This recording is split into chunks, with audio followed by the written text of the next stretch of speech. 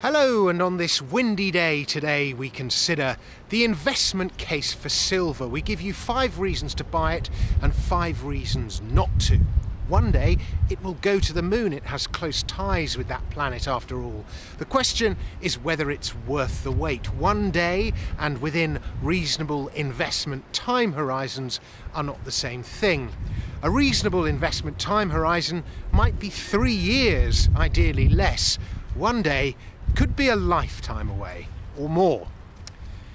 This is something I've said many times. There is probably no investment with as much potential as silver, except perhaps some little-known tech that neither you nor I can understand. Yet, there is no investment more frustrating. And with that in mind, today, here are 5 reasons to buy silver and 5 reasons not to. Balance is everything, after all. And we start with why you should go all in and buy. Number 1, silver is cheap. The all-time high for silver was $50 an ounce, a price set long ago in the mists of time. Well, in 1980. $50 was subsequently retested in 2011 and the retest failed. Today, silver sits at $22.50. That's 55% lower.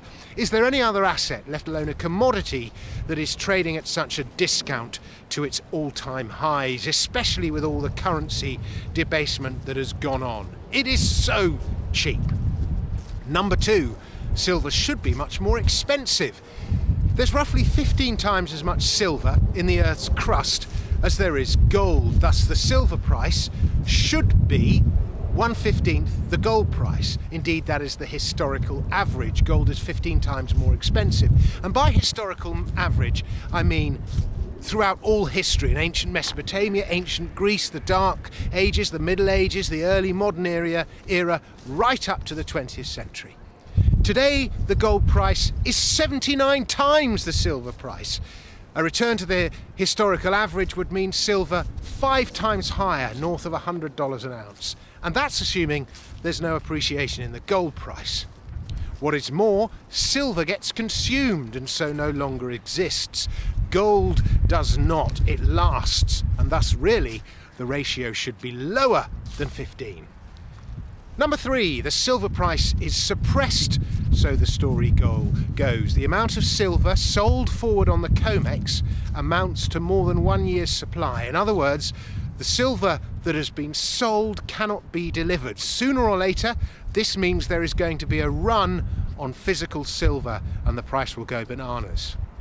Number 4, silver has myriad uses. It is the best thermal and electrical conductor of all metals. So every phone, every computer, every TV, every decent battery, every photovoltaic cell contains silver.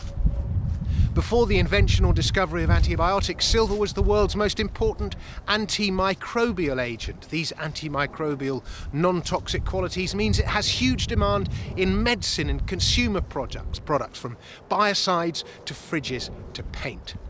Its high reflectivity means it has demand in jewellery, silverware, mirrors and solar energy. It's malleable and ductile, which means it can be beaten into sheets, drawn into wire, reduced into nano-silver or turned into paste, and thus a plethora of industrial applications require it.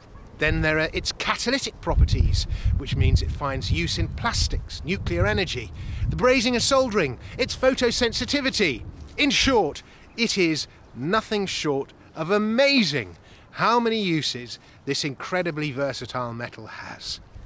If you want a picks and shovels play on cutting-edge technology and man's never-ending progress, surely silver is it. Everything uses it. Number 5, silver is money. The word even means money. A pound was once a pound of sterling silver. Argent is silver. Plata is silver. In this age of relentless currency debasement, money printing and inflation, you need to protect yourself. Silver, as a monetary and precious metal, does that. And now for the rebuttals. 5 reasons not to buy silver. Number 1, silver isn't cheap. Those two all-time highs are illusory figures. The 1980 high came at the end of the inflation of the 1970s, when the Hunt brothers infamously attempted to corner the market, triggering a panic. The 2011 high came after a speculative frenzy accompanied by a false silver shortage narrative at the end of a decade-long bull market. While those highs do show what's possible, they mean nothing. 2, ratios don't matter. Who cares what the historical average is? There may be 15 times more silver in the Earth's crust, but it's a lot easier to mine than the gold is. Indeed, most silver is produced as a byproduct of mining for other metals, zinc especially. Many of the world's largest silver producers are not even silver companies. Glencore, Codelco, Vedanta, Hindustan Zinc, that is, Southern Copper, Polymetal, Newmont. Silver makes up such a small part of their revenue that the price is almost unimportant. The market sets the price, not the Earth's crust. Number 3, silver isn't being suppressed. Price manipulation stories have been doing the rounds since the 1970s. They've lost their credibility. The derivatives market is always bigger than the physical market. If you looked at the magnitude of the global derivatives market, you would be packing your bags, your tins, your guns, and making for the hills tomorrow with lots of silver coins. It's only when you realise most derivatives cancel each other out that calmness can return. If the price is suppressed, there's nothing you can do about it anyway. Only worry about what you can affect. Standard sports psychology. Let nefarious silver price manipulation narratives be somebody else's problem.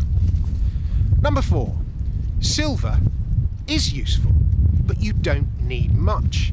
Yes, silver's myriad uses are amazing, but the amount of silver required for pretty much all of them is minuscule, so it doesn't have much impact on prices.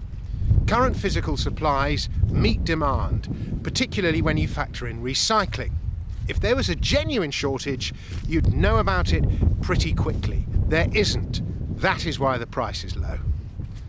Number 5, money has moved on. Silver may have been money once upon a time, but it isn't now. It hasn't been money for 100 years or more, and it's unlikely to ever be again. It's as irrelevant to money as the horse is to transport. Money is no longer physical metal. It is digital.